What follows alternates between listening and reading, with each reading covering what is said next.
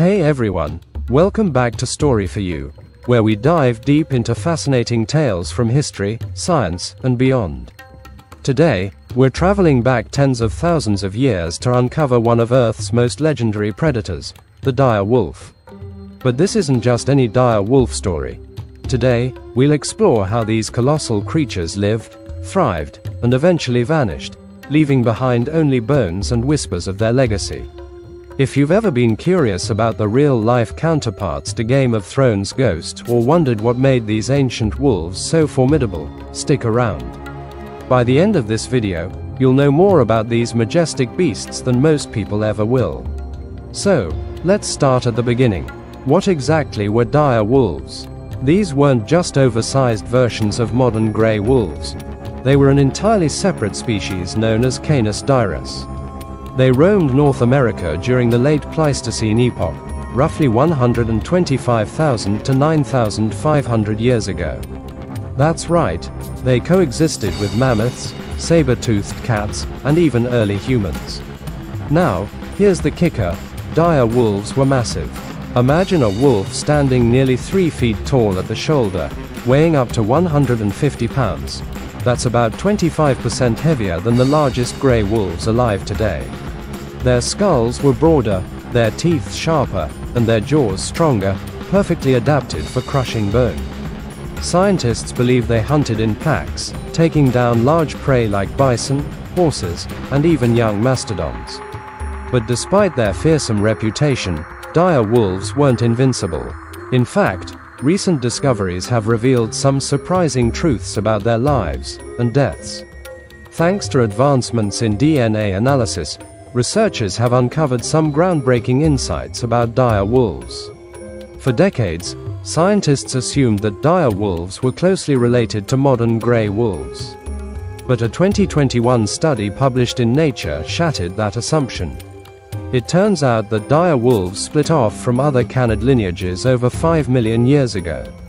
This means they weren't direct ancestors of today's wolves, but rather distant cousins who followed their own evolutionary path. Here's something even crazier.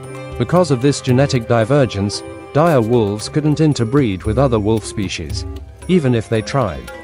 So unlike lions and tigers producing ligers, or dogs and wolves creating hybrids, dire wolves remained genetically isolated throughout their existence. This isolation might explain why they went extinct while grey wolves survived. When environmental changes hit, like the Ice Age ending and prey populations declining, dire wolves didn't have the adaptability or resilience of their relatives. Instead, they disappeared forever, leaving behind fossils scattered across North America. Now, let's talk about pop culture. Thanks to shows like Game of Thrones and movies like The Grey, dire wolves are often portrayed as mythical, almost supernatural creatures. And sure, they were impressive hunters, but they weren't monsters. For example, there's no evidence that dire wolves attacked humans regularly. If anything, they probably avoided us altogether. Early human tribes may have encountered them occasionally, but dire wolves primarily stuck to hunting big game on grasslands and plains. Still, their size and power make them easy to mythologize. Can you imagine seeing a pack of these giants charging across an open field? It must have been both terrifying and awe-inspiring, a true testament to nature's raw beauty. So, what ultimately led to the dire wolf's downfall? Experts point to several factors. First, climate change played a huge role.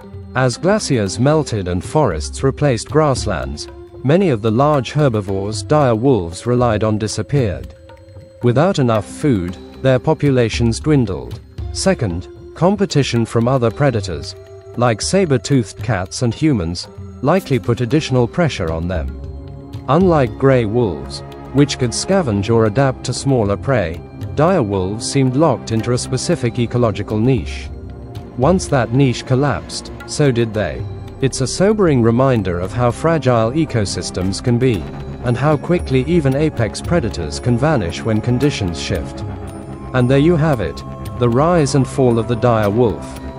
From their dominance in prehistoric landscapes to their tragic extinction, these animals remind us of nature's incredible complexity and fragility.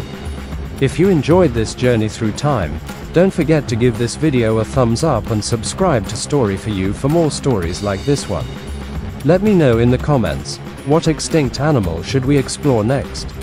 Saber-toothed cats, woolly mammoths, or maybe something even stranger. Until then, keep exploring, stay curious, and remember, every fossil has a story waiting to be told. See you in the next one.